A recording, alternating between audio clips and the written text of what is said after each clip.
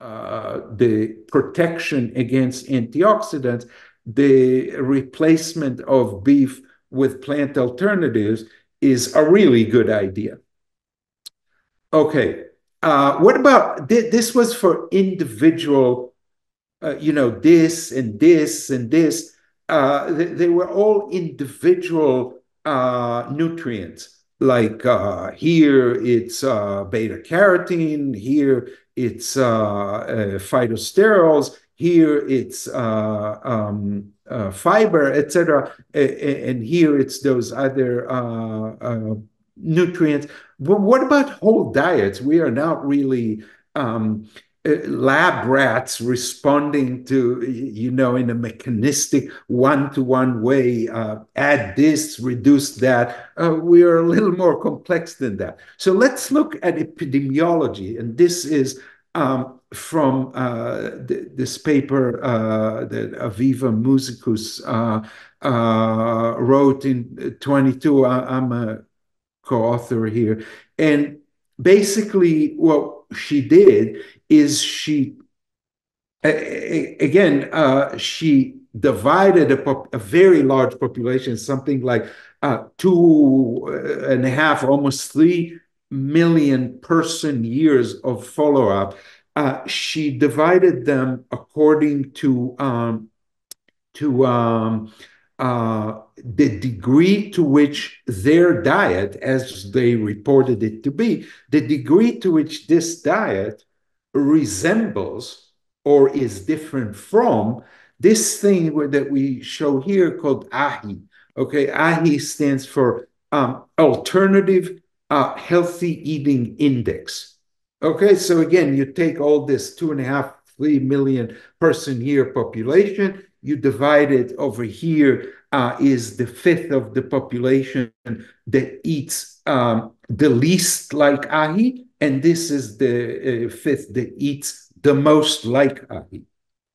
And okay, so the most vulnerable or worst diet group is the reference, okay? And we compare cardiovascular disease risk in other quintiles or quartiles relative to the risk of the group of the people who eat as differently from ahi as possible. And you see a nice dose response kind of behavior. The closer your diet is to ahi, and that means basically plant-based diet and no red meat to speak of, the lower are your cardiovascular disease risks.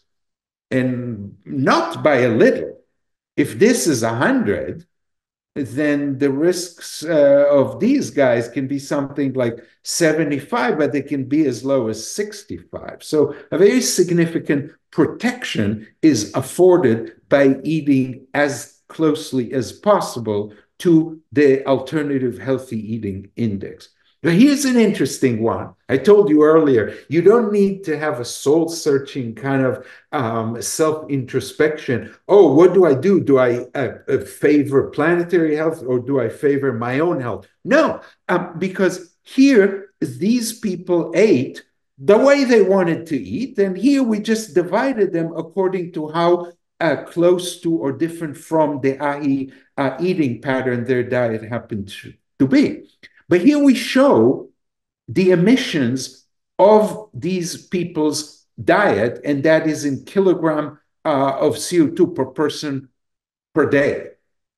And you see that the worst, or the people who eat the diet that is as different from ahi as possible, shown here, have emissions of something like 3.578 kilogram CO2 equivalent per person per day. The people who eat as close to ahi as possible have something like 2.6. So a very significant reduction. That's the beauty. And going beyond cardiovascular disease, here are the odds of either over here you see incidents of various unfortunate events, and here is the mortality rate, and along here you see the risk ratio for the enumerated incidences or outcomes or causes of death. So cancer, for example, okay, not really clear. Yes, the average is lower than one, meaning you get some protection, but the uncertainty range includes both signs, both sides of one, so that's not so great. But here's coronary heart. Not so. It's not so great. It's not clear. Okay, coronary heart disease. The uncertainty range is nowhere near one. What is it? Well, it's between about 0.6 and 0.75.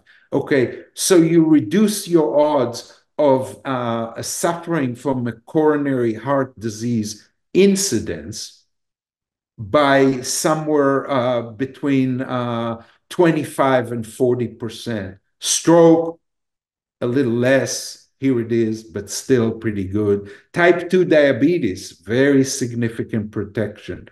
What about total mortality? Very much reduced in the group that eats as close as possible to ahi. All cancer right here, excluding one, meaning emphatic protection. Cardiovascular disease, respiratory disease, neurodegenerative disease, MS or ALS or one of those. Things we really want to stay as far away from as we possibly can. Well, there is no vaccine, as far as I know, yet for MS. But what this is showing you is that eating as close to ahi as possible is as close to an effective vaccine as we currently have. Good. Here, and this is from a different paper by Panad. Also, a really, it's a bit old, but it's a great, great paper. Oh, I wish I could hide this. Let's see. Can I hide? Yes. How about that? Nope. Um, well, all right. I guess I'll have to live with it. Okay. Anyways, oops, sorry. Here we go. Okay, so on the horizontal axis, total red meat intake, okay, in servings per day, from 0 on the left to 4 on the right. And the vertical axis, hazard ratio for total mortality, okay, as a function of total red meat intake. It's very clear, isn't it? That if you define the hazard of the group that eats no red meat as one, these people have a certain risk, and you call that one. Well, the people who have 3.5 servings of red meat a day have something like 1.8, meaning they're 80% more, their hazard is 80% higher. Okay. And panel B is the same idea, just for a different cohort. The upper one is for the health professional follow-up study. And you see here, it's only men, and it's something like 52,000 men. The panel B is both sexes and many more people, about threefold or so more. Same result. So panel B essentially corroborates what it corroborates for both sexes what panel A said showed for men only. Okay. Here's a similar result from a different paper for pancreatic cancer. So on the horizontal axis is healthful plant-based diet index. Okay, so the further to the right you are, the better your plant-based diet is. And the result is clear. The further to the right you are, the lower your hazard for pancreatic cancer, another adversary we wish to stay on the positive side of. Um, yeah, and the lower panel shows you essentially the inverse of that. Remember, I said earlier you can be vegan and cause significant damage to yourself. Do you see how, if you choose really poorly your vegan food, in other words, you're in the somewhere around here, you really can raise your hazard, in this case for pancreatic cancer, but this generalizes to almost any one of the diseases that we looked at earlier. So, in other words, being vegan just by itself is a good start, but it's far from enough. You really need to know what you're doing.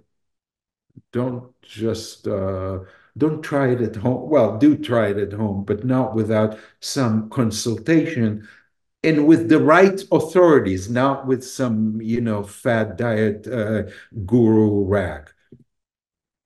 Um, okay, so right, okay. I want to do this for a second. Okay, so here from this Wangadol paper, the hazard ratio of total mortality, okay, as a function of plant-based diet index. And there are different types, okay? UPDI is the unhealthful plant-based diet index. HPDI, so UPDI is here, HPDI is here, that is the healthful plant-based diet index. And never mind the others now, it's just kind of an or joint agglomeration. It's not that interesting. This is interesting, okay?